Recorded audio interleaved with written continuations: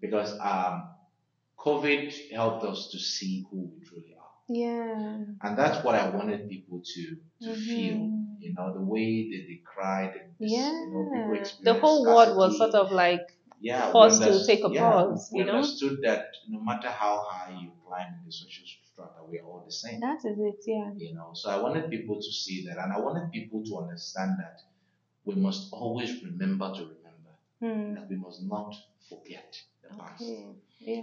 And that it is not that we remember the past, it also matters how we remember the past. So what we celebrated on Saturday was the courage, the resilience that helped us survive. Because people thought that Nigeria was going to be a graveyard. Yeah. Because and it was I remember when Bill Gates and his wife were making those those projections, and I mean, Did they really say that?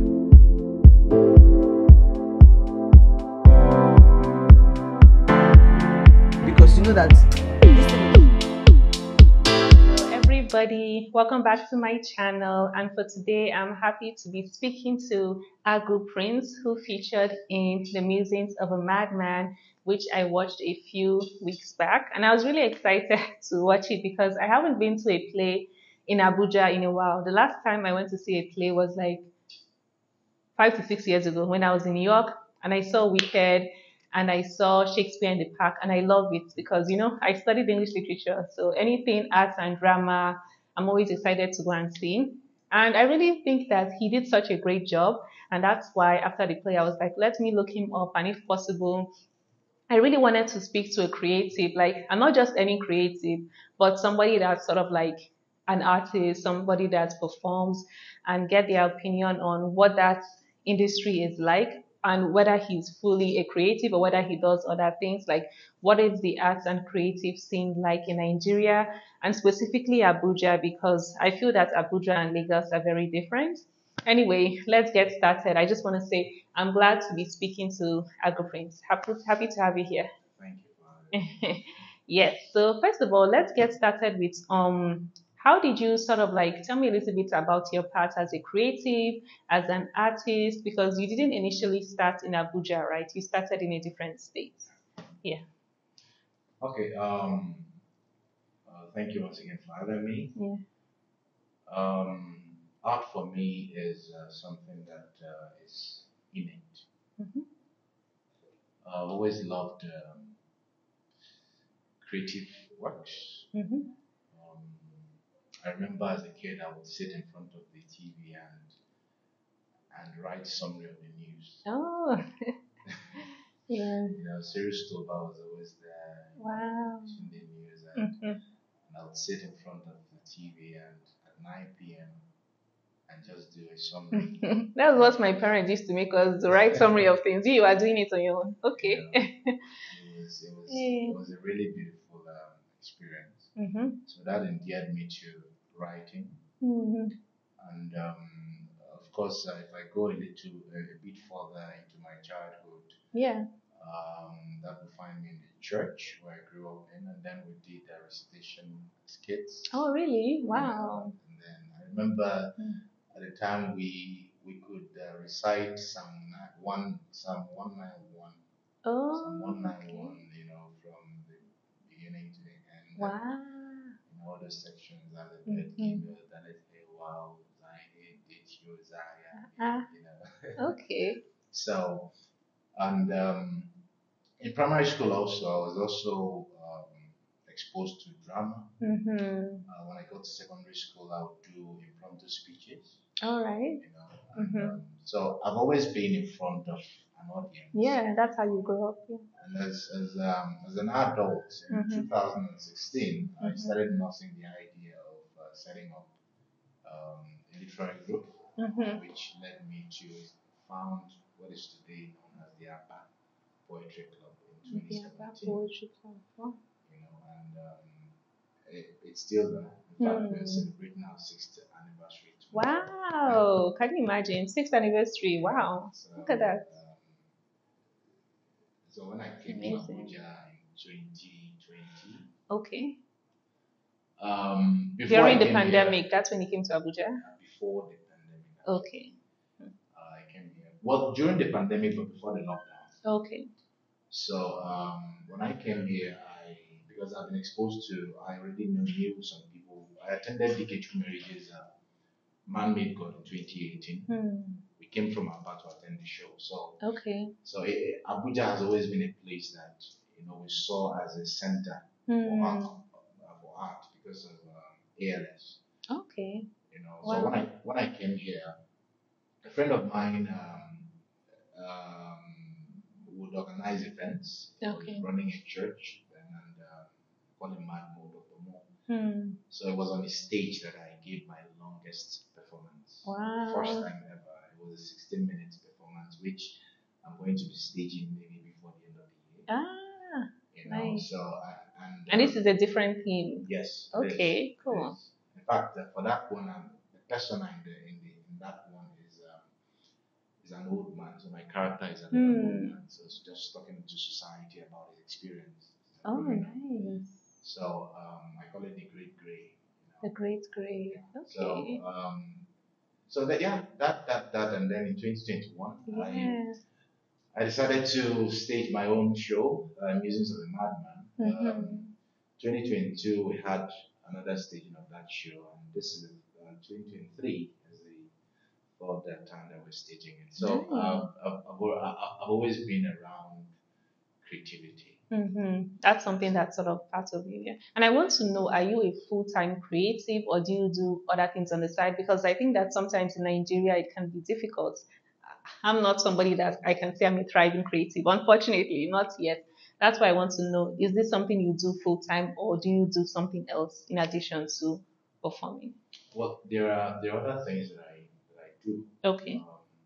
I write. In fact, currently I'm working on the first book project for someone. Ooh. So I ghostwrite. Oh, cool. I'm also working on my own poetry collection. Wow. But yes, what gives me money is writing. Right. Besides writing and ghostwriting gives you money. I need tips, so I'm also trying. Yeah, of course, ghostwriting. So I write anything that you want to write. So proposals and all that. Professional writing, creative writing, and stuff. Okay. But aside writing, before now, I run a clothing business in Aba. Okay. I grew up in Aba. So I ran a clothing business, which I called Happy Prince Agu. And from 2014 till 2020 when I came here. And my shop is still in Aba. Nice. So wow. You didn't want to have another shop here in Abuja? No, I'm trying, since I'm here now, so I'm trying to also bring it here. Yeah. Establish something.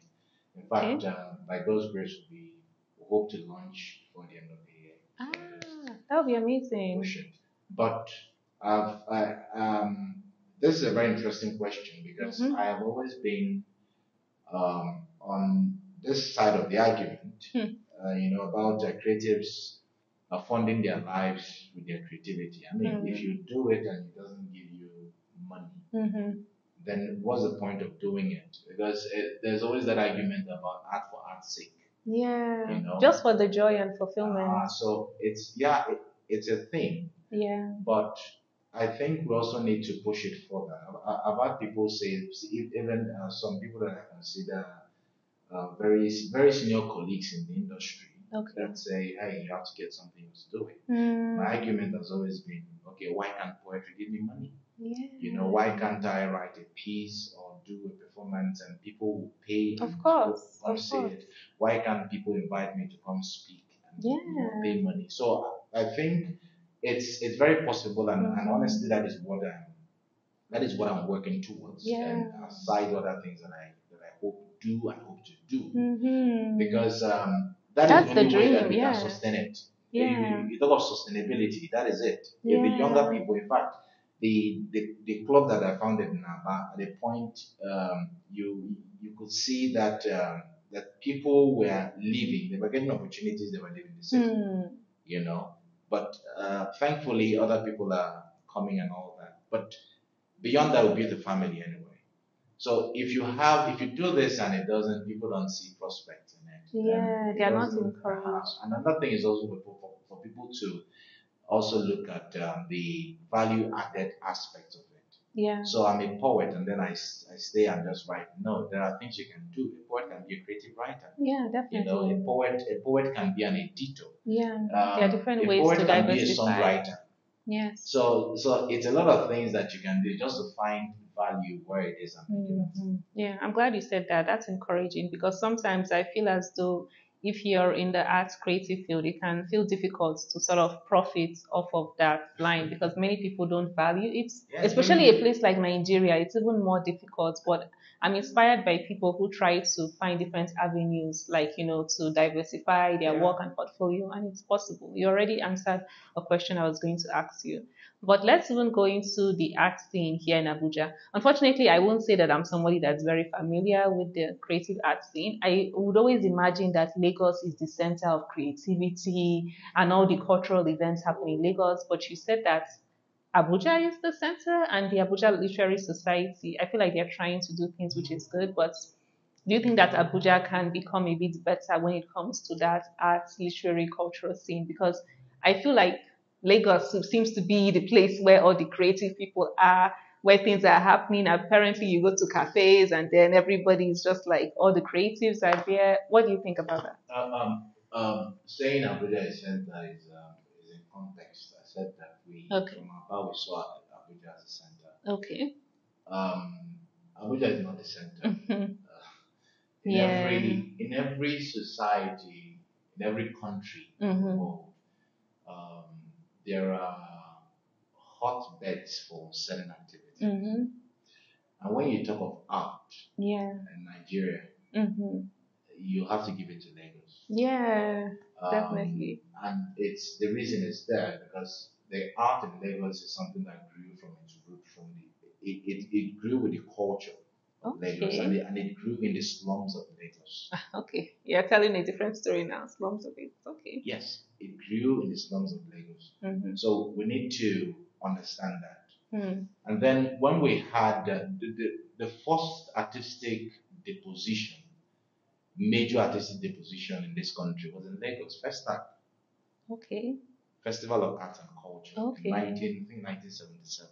Wow. You know. It happened in Lagos. Yes, and then we also have the National Theatre is in Lagos. So everything is in Lagos. Can Abuja get there? Can we have our own arts? Yes, creative community Abuja can, and I've said this on different platforms that the issue I have with Abuja is that Abuja is stiff. Abuja needs to chill. Abuja needs to relax. Abuja needs to open up. Okay. You know, if you go to Lagos, there are things you can do in Lagos that you can. There are performances you can do in Lagos you can do here because of certain kinds of sensitivities. Okay. So, if Abuja is cosmopolitan, elaborate on that. Certain kinds of sensitivities, like what? Yes, like maybe issues about religion. You know, that's one. Isn't that the whole of Nigeria? Basic. It's. I don't think it's the whole of Nigeria. Okay. Lagos is a unique story because you can tell it. Everybody can exist and do their own thing, but here there are lines you don't have to cross. Okay. You know. So, and for me, when it comes in Lagos, to art, you think you can exist and everybody can do their own thing? Yeah. Nobody is trying to censor you. At least basically, at the basic level, you know, there is that level of freedom, you know. But here, it's not. So I think that, and yes, I want to say something. And for art, for me, art is not something that you gag because it is a means of expression. Yes, it is. And you have to let it flow. Yeah. So each time you build walls for art, of course it will always find its way because art is like the amoeba, you know. It's like water. So it will always find its way, but because of that wall, maybe the timing will have to, you know. So I think Abuja needs to open up. Abuja needs to create. We need to create art for everybody in Abuja. Yeah, people need to be more accepting of everybody's ideas, right? Yeah, and it's also not something you have to do for the elite. People come here and the focus is on like what they're doing with comedy here. tell tables. Yeah, Nigerians, we who love are comedy. I wish I were that funny because I would have known. But another thing is, Hi. it's also what I want to do with poetry is Yeah. it's more than what they are doing with comedy. Hmm. Yes, I want to create shows that anybody can walk into the hall and understand. The Okay. woman who sells tomatoes in the market, she can walk into the hall and find herself on the stage because I'm Wow. telling her story. I like So that. I think that that's what we need to do with Yeah. poetry, and if we do that, people will To make really it accept it. relatable. Yeah, Yeah. yeah. You have to open it up. It's not something that Yeah. you have to do for a particular audience that people Yeah. know now. And I think that as much as me, I love comedy, it's a good time. There's something that poetry does to you. I don't know.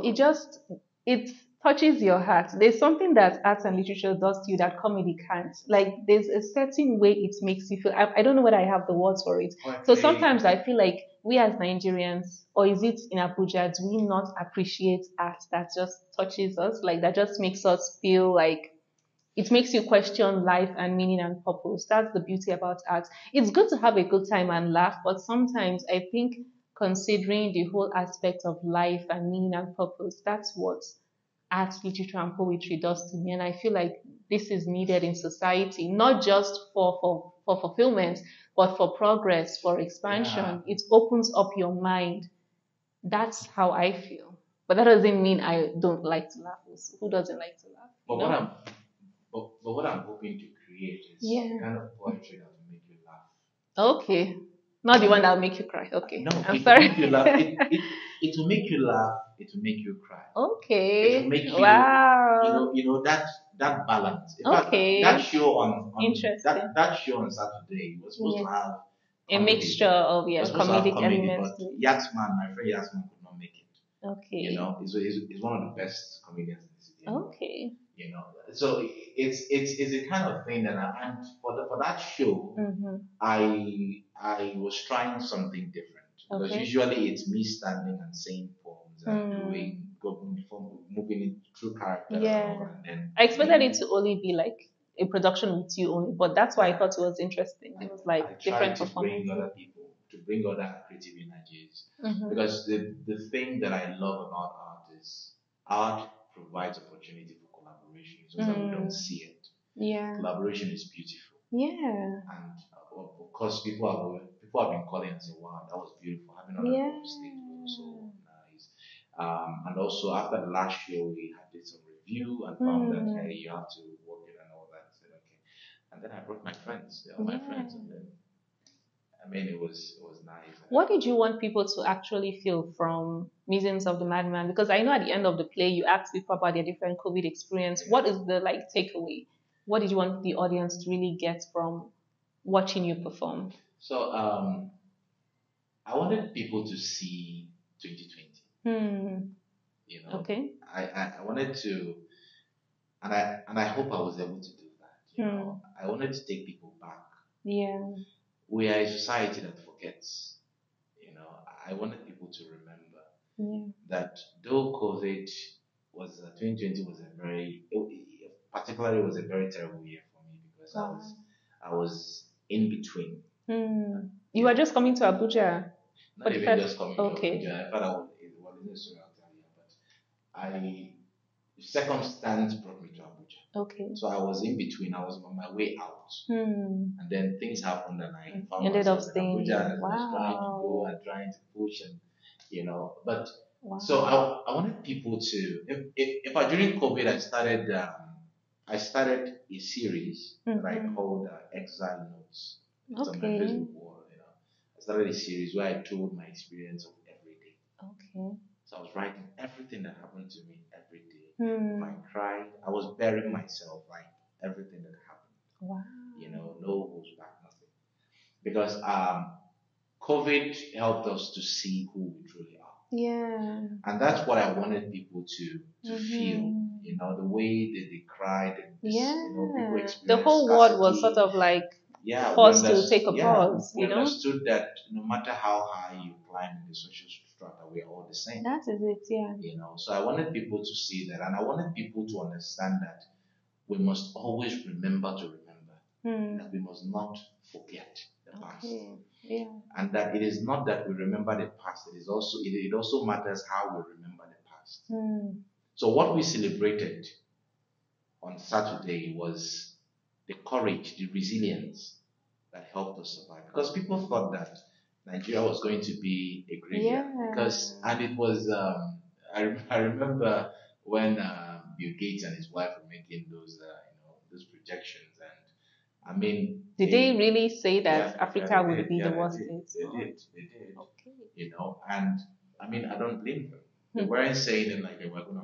Because they assumed we didn't have the resources. Yes, expressing worry, because these guys fund projects here. They fund healthcare projects here, so they know what's on ground. So a lot of people were afraid, and but at the end of the day, it didn't go that way. In fact, COVID decimated the sophisticated healthcare systems, and look at us. But beyond that, the most important thing is, what did we learn as individuals, as government? What did we learn from COVID? Because to prevent us from the next pandemic or whatever. Yes, because as long as we're prepared, as long as nobody knows. And God forbid if it happens, I hope Nigeria will be better prepared. That we'll be scrambling. There's no God forbid. Things will always happen. Things always happen. But it's that's why I said during the I think a line there said that survival. To survive is not to be immune to the dangers, to the pressures of life. To survive is to know the defeat of an enemy and to consistently apply the tactics. It is sustainability. To ensure that future generations are better equipped. Exactly, because of what has happened in the past. That is how things should be. To confront the pressures of today. Because the things that happen to us today will still happen to them. And environmental pressures are also the way they also evolve with environment. So it's me trying to tell people to remember what happened in the past. Yes, and also to learn from it. And I felt like what I also appreciated about being in the audience was that sense of gratitude, because people were saying that this happened to me, but luckily they survived, and not everybody was able to survive, unfortunately. And I think just that aspect of thinking about the past and being grateful for the fact that, okay, we all experienced this in the world, but we were able to get through it. And it's not a small thing to be able to survive something that took some people out. Is something that I believe, maybe because I like to go to spirituality a lot, I believe that it's something to be grateful for. And now I want to go into talking about, you did an interview with Captain TV, and what I found interesting was that you talked about how the government has a right to, I guess we've already sort of elaborated on this, how government sort of has a right to promote our culture through entertainment. And I thought that was a really huge and big topic, and I really want to discuss, how do you feel like the government can really promote our culture in entertainment? Because I feel like that's what Nollywood is trying to do, and I think Nollywood has improved, because I remember in the past the quality of the films are bad, but if you watch Netflix now, or maybe I'm already watching Wedding Party or whatever, but if you watch Netflix now, I think the quality of films in Nollywood has improved. Do you think that responsibility is for Nollywood only, or how can the government really sort of take the responsibility of promoting the culture through entertainment? As an artist, what do you think? Maybe the government should, first of all, Nollywood is not the government. Okay. But Nollywood is crying for government help. I think what we need to do is what the Americans did. Okay. You remember that as a kid, probably in a list of countries you want to go to or wished you were born in, maybe the US was one. California. I wish. Now, I've seen interviews where people, social media content, where people are asked to name countries in Africa, and they can't name countries in Africa. Okay. In fact, the average white guy out there believes Africa is a country. Unfortunately, yes. You will land in Africa. That's where they'll but think. but you see, but we are here and we know America even more than most Americans know America because of what? Yeah, it's Because of global. Yeah, TV. because of TV. So Nollywood was for me, I don't mince words saying it. Mm. Nollywood was a strategic communication tool of the U.S. government. Okay. They used it to communicate American values to the world. Are we learning anything from it? Yeah.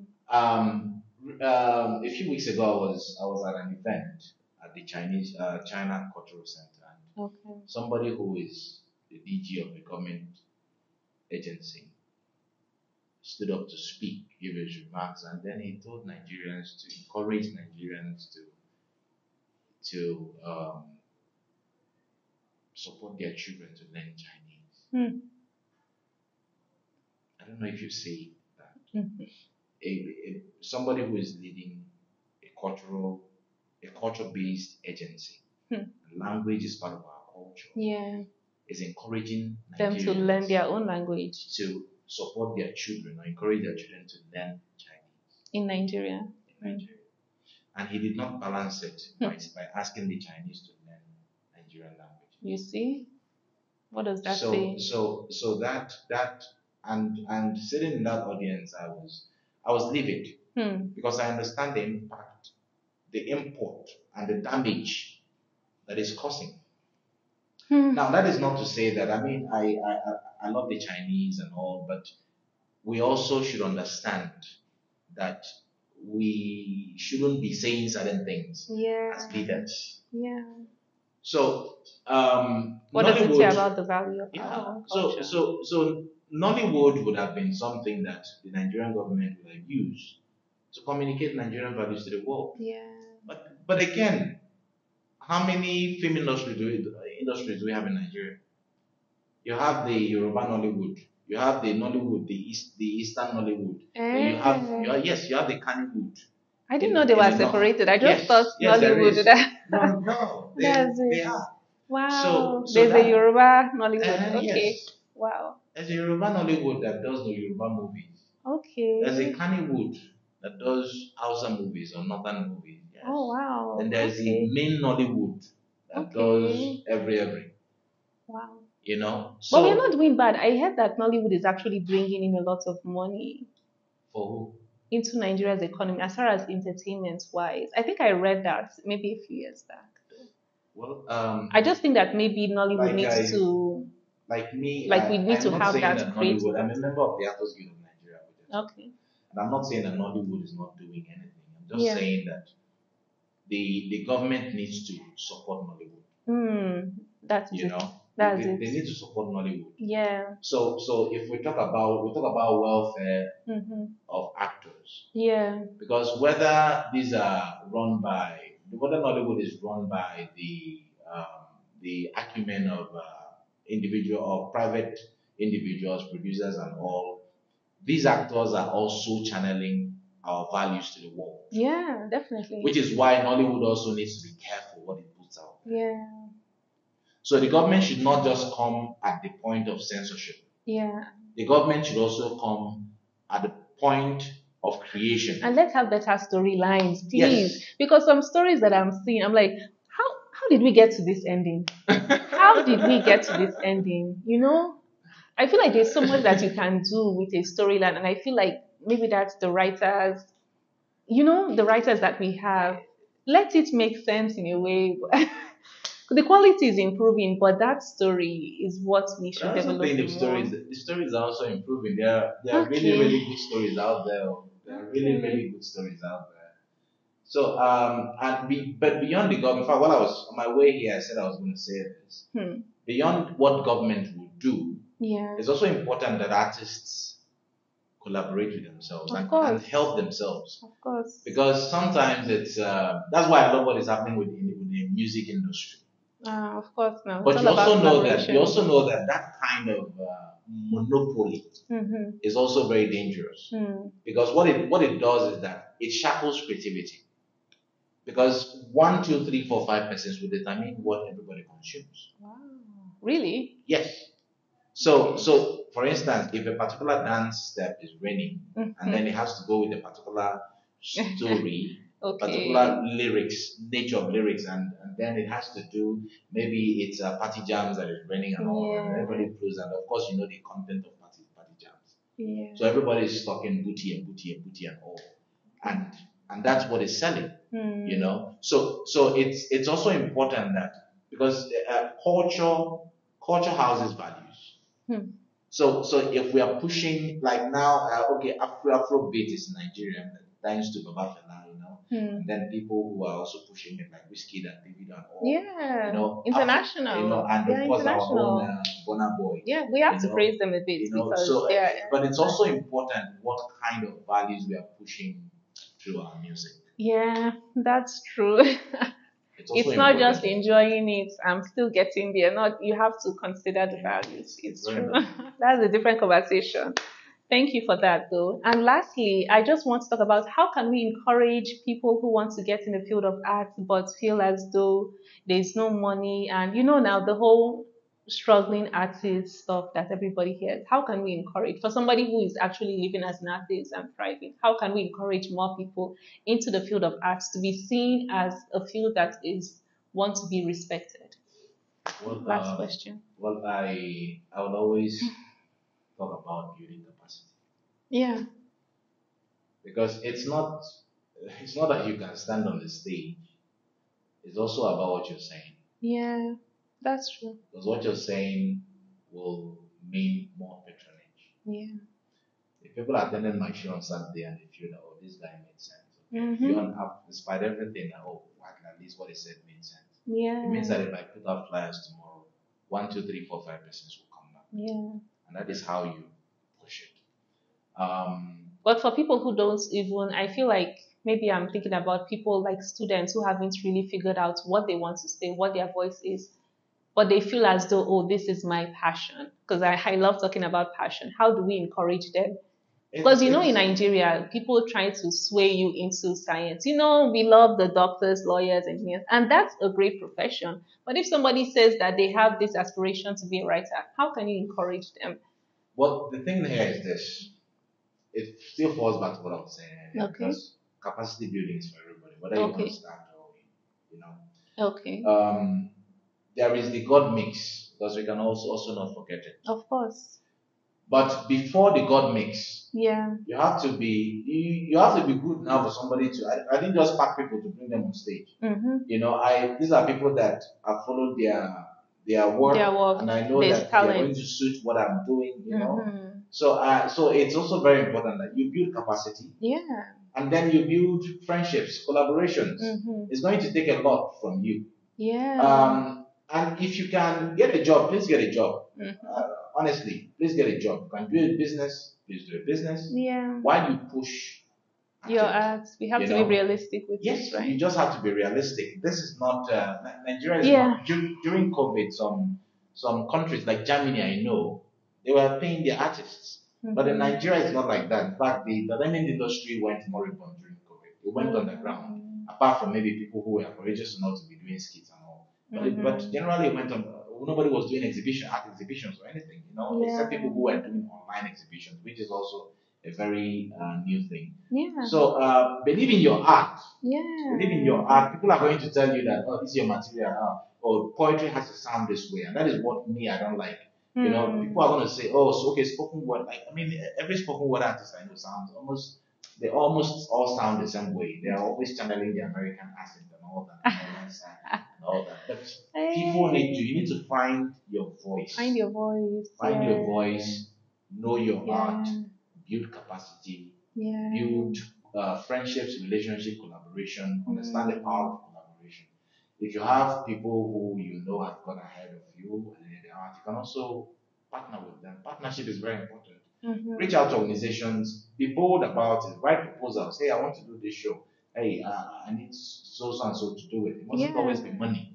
Be bold about it. Meet people. There are people out there who are waiting for very, crazy ideas, very lovely ideas to put their money. It's not like they're doing it. It may not be that they're doing it for profit. Yeah. Profit may not be material for them, but what they want to see is what impact that thing can do, because it's the mind. Even if it is one person that is affected during the show, it's just it. Yeah. So Don't be just afraid keep to put pushing your it, and idea. don't say there is no money in it and then you won't do it, please.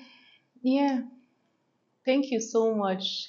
Can I ask you what Happy Prince, your stage name stands for? Are you willing to share that?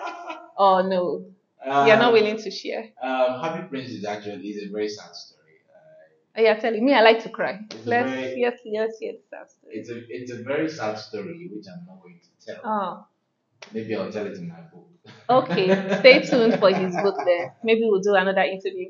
Thank you so much for joining me. You're doing a good job and you are definitely inspiring me to really come out to watch more plays, watch more performance, and even try to create something of my own, maybe in the future, God willing. I see myself, I feel like I have a play in me. I feel like I have a book, a play, and a movie with Yeah. me, whether anybody believes it or not. Book, play, movie, by God's grace. Yeah. I was happy to have this interview with you. Thanks everybody for watching, and I'll see you on my next video. Bye.